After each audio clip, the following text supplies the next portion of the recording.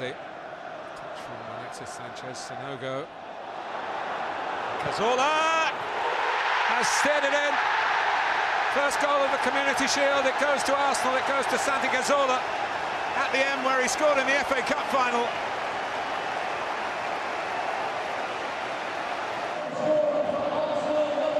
He just takes the ball across his body. They can't get tight enough to him. And he plays it back across the goalkeeper. But once again, Alexis Sanchez picking up the ball. Sanogo involved. There's the little dummy. That's what makes the space for himself. And a really good finish. Mikel going one way and can't get back the other way.